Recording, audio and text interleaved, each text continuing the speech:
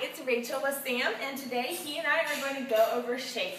Shake is a fun trick, and also what I went over with in the video for Nary is that it can be really useful for him meeting new people. So Sam is a jumper, he just loves people, he gets super excited and he can't contain himself. And so by teaching him to sit and shake when a new person shows up, that can be an effective way to prevent him from jumping, in addition to teaching him the off command. If he's sitting down and Olin has 3 feet on the ground, he can't really jump as well. So we're going to start out, now remember, with using the treats, which since he's a treat motivated dog, it makes it really easy. You do a crisscross with your arms. So if I want to shake his right paw, I am facing him. I have the treat in my right hand, or in my left hand, excuse me, and I have it crossed over my left like this.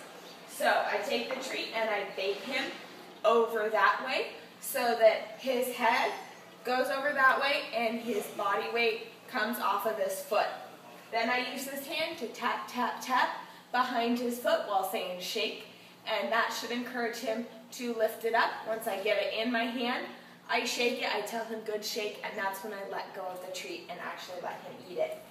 So, yeah, excuse you. Okay, so he's sitting kind of crooked right now. I want him to be sitting nice and straight so that he has weight evenly on both of his front feet.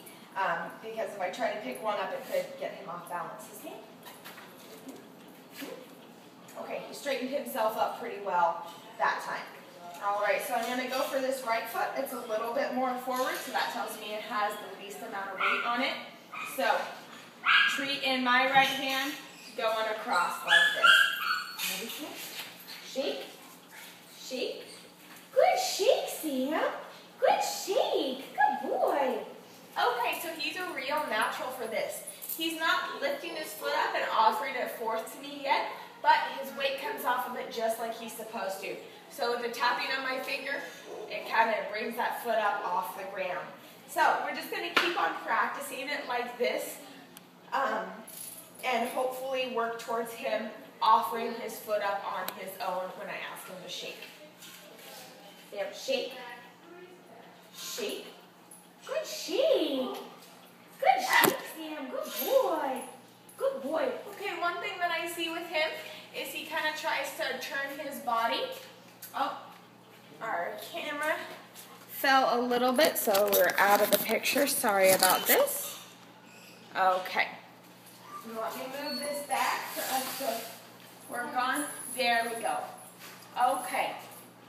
So, Sam, starting that again. Sit. Good, sit. But as I was saying, instead of just turning his head, Sam seems to kind of like move his whole body with the shake and where he follows the treat. And so that kind of brings his foot up automatically as he's picking it up to move. But just be aware of that. I think that right now that's him just turning his whole body instead of actually picking his foot up for the shake as of right now. All right, we're going to keep on going for the right paw. Sam, shake. Good shake. Good boy. Good shake. Yeah, pretty. Now let's try the left paw. So I've got treat in my other hand, and we're going the other way. Sam, shake. Good shake. Good shake. All right, that was the best form for Sam yet. So what I did there, you keep the treat high and kind of push it back, you know, like a 45-degree angle across your chest. That way it's just his head. I think I was going a little too far down, so he was twisting his body more. Right, Sam. Shake. Good shake. Good shake, Sam. Okay, yeah, that foot is really, Sit. Sam, sit. Sit.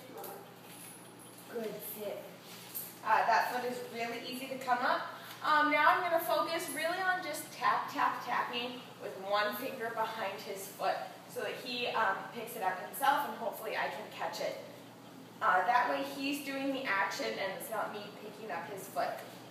So Sam, shake, shake, shake. Good shake! Good shake, Sam. Good boy. Good boy. That was good. That came up on his own, and you're just aiding you and him in picking up that foot by pushing the treat back and to the side so that it changes his body and his weight distribution. I'm going to put my knee on the leash so that my hand is a little more free. Sam. No, this way. Sam, shake. Shake. Come on, shake. Good shake, Sam. Good shake. Good boy. Good boy. Now come here. He's getting a little turned around. Good boy. All right, so with the way his feet are now, he has the least amount of weight on his left foot. Sam, shake. Shake. Good shake. Good shake, Sam. Good boy. His foot came up all on its own that time, so that's really what we want to go for. Ideally, of course, we do want to get to the point down here on this level of him picking up his foot and offering a fourth on his own. And then we want to, even after he's doing that, we want to do this in the same method from a stand and leaning over. Like I've mentioned before, dogs really learn routines, and even though he'll get to the point where he knows how to shake and he'll do it like this, if I'm standing like this and asking him to shake, he might not know how it is if he's so used to me kneeling in front of him like that. So that's why we like to do kind of the same routine like this, standing up, and kind of take baby steps that way. So eventually we could just have a stranger come up and say shake just like this instead of having to be right down on his level and doing the whole song and dance with the cross hand and the treat. But that is in the future, down the road. For right now, Sam has just, started learning this like 5 minutes ago. He's doing a great job. So Sam, come here. Good boy. Good boy. Shake. Shake. Shake. Good shake. Good shake, Sam. Good job. Good job. Oh, no, don't lick me. Ready? Shake. Good shake. Good shake, Sam. So a lot of it is just his body language of him turning to follow the treat, but that foot was up off the ground before I touched it at all. I didn't do any tapping with my hand. So that's really what we want to see. That's good progress. It can be really easy just to try to focus on this foot and tap, tap, tapping, but you really want to be aware of what both of your hands are doing and what he's doing with his body language in response to that. He almost got the fly there. It was a close one. All right, Sam. Let's keep doing this. We're on a roll. Shake. Shake. Good shake. Good shake. So if he starts to twist that much, that's when you want to work on bringing the treat up a little bit and just pushing it back so he does this instead of this. Because we want to keep him in a nice straight sit. That's just practicing good habits and good form now. All right, Sam. Sam. Sam. Shake. Shake. Shake. Good shake. Good shake, Sam. Good job. Good job.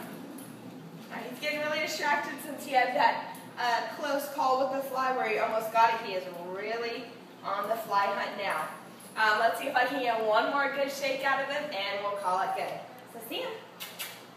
Sam. Hey. Hey. Hey. Yeah, remember me? Ready?